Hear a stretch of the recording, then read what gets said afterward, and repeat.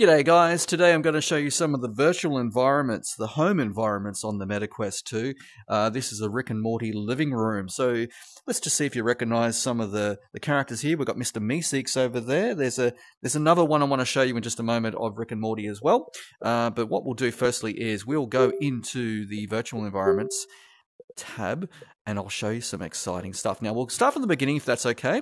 Classic home. Now this is the classic default home environment on the MetaQuest 2. It's not too bad. Yeah.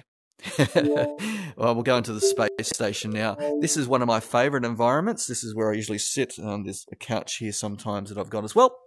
Over there you can see that's the big sort of space station that's behind us. Amazing environment. All right, going back here, we're going to go into the Ryokan Retreat. Now, this is a Japanese sort of styled one. It's quite good to get your zen. And you'll notice some of the Oculus, I think it's Oculus or Meta, no, Oculus symbols that are actually snuck in there as well. This is the MetaQuest. That's what it's being called now. So you will notice that some of the Oculus name or convention sort of titles are taken out. This is another one here, a winter retreat. There's people going down the mountain there as well. Okay, we're going to go into the desert terrace. Now, this is a nice environment as well, where you can sort of kick back with your sangria, have a little bit of a drink, and chill out on those chairs just over there. Okay, so we're going to go into the studio. The studio's not too bad as well. This is another one of the basic sort of environments here on the MetaQuest. We're going to go into another one, and now this is the mountain study, that's right. Similar to the one we were just in. Looking around, it's not too bad. Okay, pretty basic. All right, so this one's a basic one where you're in a virtual space of bubbles. Look at this. So you're kind of just floating here at the moment. Yeah, a little bit boring. We're going to go into the Crystal Atrium. Crystal Atrium's a little bit sort of like a sci-fi map. This is quite nice. What's behind us there? Oh, wow, that looks good. Okay, cool. And outside of that one, guys, we're going to go into the Cyber City, set into the future. It's a little bit like the Blade Runner sort of environment that's here. Lovely computers over there and couch. That's pretty good. Okay, outside of that one, we're going to go into the Quest Dome. This is one of the other basic sort of environments. You can see other domes over there as well. We're going to go into Horseshoe Bend. This is part of the app called BRINK. This is where you can travel around different parts of the world. This part's actually in America. You can walk up to the edge here. These environments, guys, you can actually walk around. We're going into, what else are we going to here? We're going to, oh, this is Lord of the Rings. Now, this is a new one that's just come out, The Rings of Power. If you're aware of the Prime TV series, this is Khazad-dum, so the Dwarven Kingdom in the Lord of the Rings world. So this is quite good. You can go, there's a bit of a sort of a cave up there where they do their mining. Quite nice. I like this one. We also go into Star Wars The Mandalorian. Now, I'm also a fan of the Star Wars Mandalorian TV series. There's Grogu down there, the Razor Crest. That looks amazing. And also Mando's just over there as well. So, yeah, quite a good environment. We're going to go into Star Trek, The Next Generation. So, sitting on the captain's chair here. And, yeah, we can sort of plot a course to another star system and have a little bit of fun with that. There's the Oculus symbol there as well. Quite cheeky. Okay, we're going to go into, if you're a fan of Fortnite, yeah, anyone can sort of jump into Fortnite. That's the battle bus that you jump out of through the cloud and go down into that environment there. So that's quite good. The next one is Star Wars The Emperor's Throne Room. Now, wow, look at this. So there's a TIE fighter just gone past there. Quite a nice environment. A little bit different to what we know in the movie series, I should say. So, yeah, a couple of extra things that are snuck in there as well.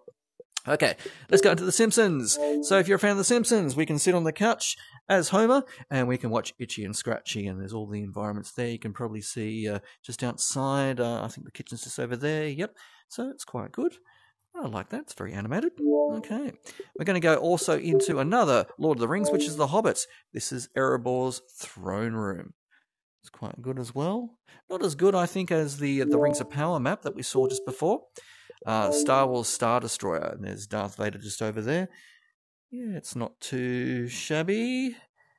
Yeah, basic sort of environment. Okay, so we're going to go into, what are we up to? Star Trek Classic Bridge. A little bit similar to what we just saw before. But I think the other one's a little bit better, don't you? Leave me a comment, guys, if you'd like to see more of these sort of environments. I'm going to go into the Minecraft village. This is the other gaming environment. So if you're into Minecraft, you'll recognize some of these sort of environments. Okay, so we're going to go into Rick and Morty again. This is the garage this time. There's Pickle Rick over there. And I've actually got some apps that you can play with Rick and Morty. I'll show you that eventually, but not today. So keep an eye out for that one. This is also Rick's secret toilet, if you're aware of the toilets. There it is. That's amazing. And the view that he's actually got when he goes through the portal into another world. It's an amazing view. Sitting on the throne. Okay. All right, we're going to go into Peach's castle. This is the interior. Now, if you're a fan of Super Mario 64, you'd recognize this environment. We come through this door here, and we go into these rooms. Going on the outside of that, we're going to go to the exterior of Peach's castle. And, yeah, do you know the name of that guy? There's a question for you. So, yeah, leave a comment, guys, if you'd like to see more of these sort of environments. I do want to show you more as they come to be. These new environments are coming out all the time, and they look absolutely spectacular. We're going to go into Star Wars Jedi Council. This is where they all sit and have their bit of a meeting about meetings. And, yeah, have their council business that goes on there as well. Zelda, the Breath of the Wild. Now, this is one of the shrine rooms. You come through this door here, and you go over to there. Wonderful, wonderful game. I do love Zelda. We're going to go into Back to the Future. Now, this is one of the movie environments. If you remember Einstein from the movie as well, and Marty was over there playing his guitar. Yeah, lovely, lovely environment. I quite like this one. Yeah, it'd be good if they actually put in the DeLorean, don't you think? All right, we're going to go into Star Trek The Holodeck. This is a basic one, virtual reality, with virtual reality coming through on the Enterprise there. We're going to go into Star Wars The Rancor Pit. This is one of my favourite ones. The reason being, we have the Rancor. So if you remember this from the movies, Luke fell through that grill there. This is in Jabba's palace. And he fell into the Rancor pit and met this lovely little guy here. Now, this is awesome. I want to reach out and touch him. He's fantastic. Look at the detail on that. Yeah. So we're going to go into the Matrix. If you're a fan of the Matrix, it's the blue pill or the red pill decisions to be made as you enter into the Matrix.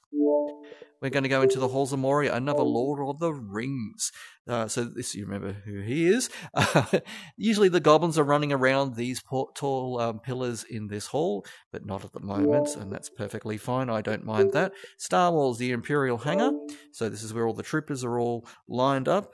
It's not too bad.